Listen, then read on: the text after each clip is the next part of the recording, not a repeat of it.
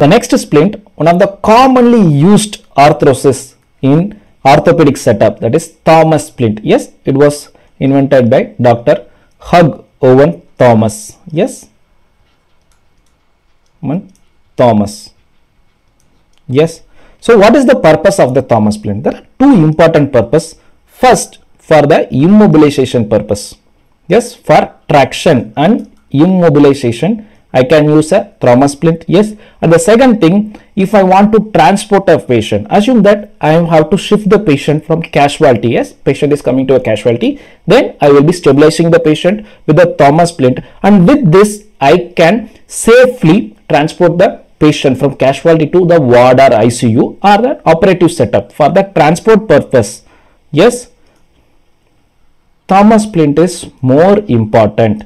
Yes, so how to choose a Thomas splint? Because it is a very common thing you should know as a medical officer. Yes, so first thing, we have to choose the ring size. Yes, so the ring size is measured by the oblique circumference. Yes, the oblique circumference. So oblique circumference from the 2 points, one is the crouch or a groin area. Yes, and this topmost part, anteriorly it marks the ASIS, or in posterior aspect, what will be, it will be the marking the inferior, just inferior to the gluteal fold. So that area we have to mark, and in a oblique manner we have to measure the circumference. Yes, so that circumference, assume that if it is coming as 30 inches, so we need to choose the Thomas splint with a ring circumference of 30 inch. So assume that the patient is not cooperative or patient is having severe pain. So that time we can measure the oblique circumference of the opposite side, then add 2 inch to it. So this will match the required size of the affected side, because we have to take the measurement including the swelling. So to accommodate the swelling we need to add 2 inches. Yes, then how to choose the length? So this length is mainly dependent on the inner bar or inner beam of the Thomas splint. So how to this thing identify which part is the inner and which part is outer? So the inner bar will be very much straight. Yes, but the outer this thing bar or the outer beam will be having a projection laterally. So this projection is to accommodate the greater trochanter.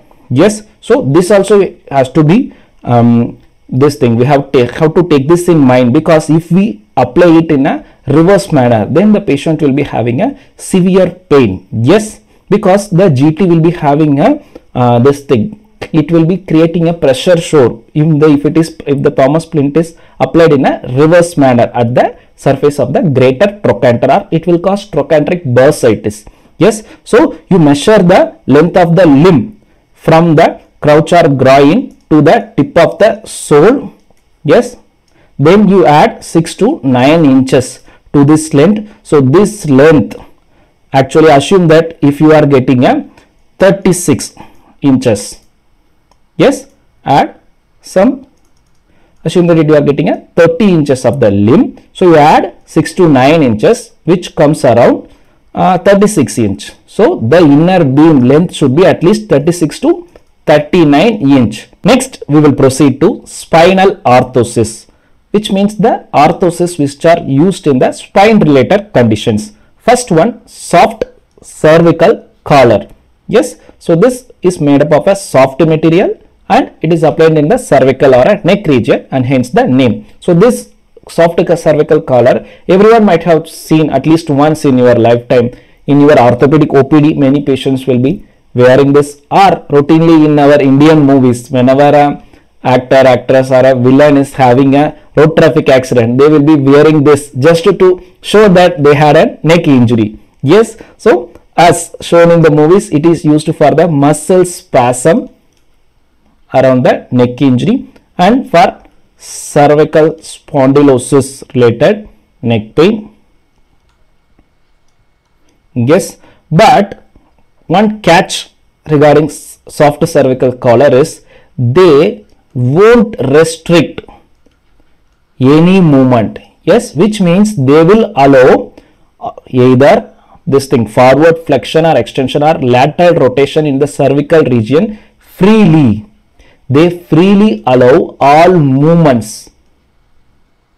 Yes, they only offer some resistance to the movements. So that's why they are given only for immobilization. Yes, they cannot restrict the movements. If the patient want to do active movements even with the soft cervical collar in situ, they can freely do the movements.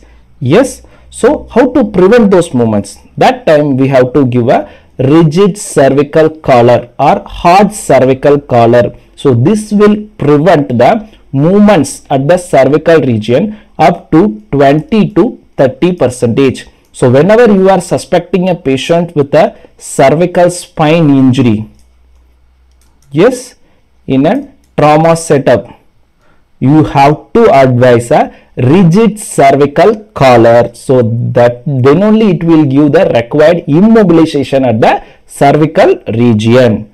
Yes, so this is the side by side comparison, rigid one, so this is a soft one. Okay, so if you want further more immobilization at the spine region, so that time we can give a Philadelphia collar. As the name suggests, it was first used in Philadelphia, yes, or invented in Philadelphia. So what is the difference between the routine hard cervical collar or a rigid cervical collar and a Philadelphia collar? See, here you can see a opening here.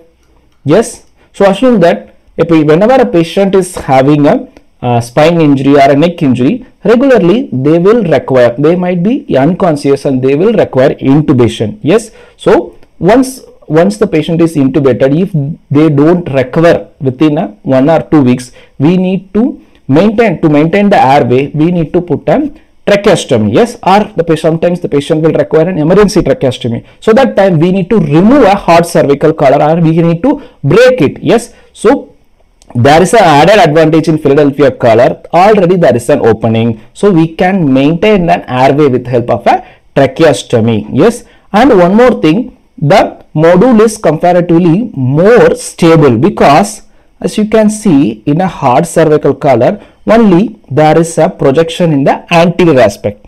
Yes, but so this is to hold the chin, and one more, the lower part, the projection is to hold or to have a hold at the sternum region. Yes, but you see in case of a Philadelphia collar, there are projections to accommodate both the mandibular part as well as the occiput region.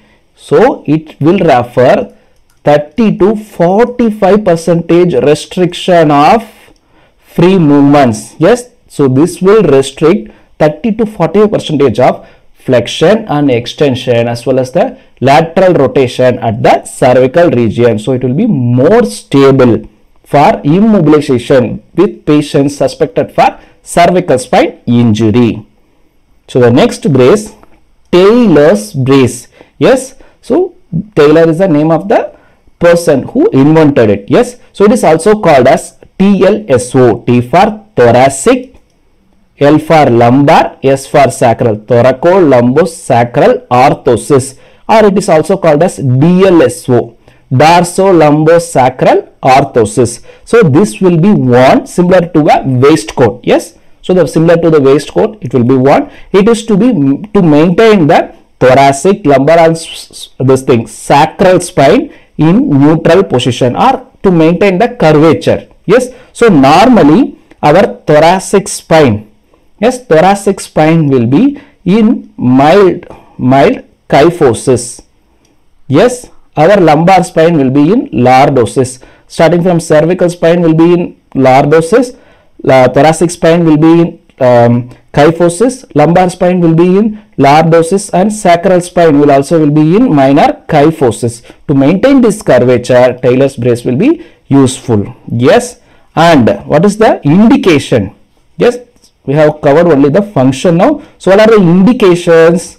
First and foremost thing, yes, they are generally given for a conservative management of the compression fracture of the body of the spine. Yes, compression fracture of the body of the vertebral column or spine. Yes, so whenever the vertebral width after a compression fracture is less than 15%, if it is not associated with a neural deficit, then neurological deficit, then we will be giving a conservative management, most preferably with the Taylor's brace. Yes, so this is applied in the posterior aspect. Then patients with listhesis, lumbar spondylolisthesis, to correct the grade 1 or 2, this thing 1 and 2 grade of listhesis, Taylor's brace will be useful. The third thing, to correct kyphosis deformity, the minor kyphosis, that can be corrected with the help of Taylor's brace. Fourth one, in patients with TB spine or pot spine, to give immobilization. Yes, what the regimen we use is called as a mid-path regimen. So in that we need to give immobilization with the help of the Taylor's brace. Yes. So coming to the next one, cash brace. So this word cash has nothing to do with the money. Yes. So this C stands for cruciform.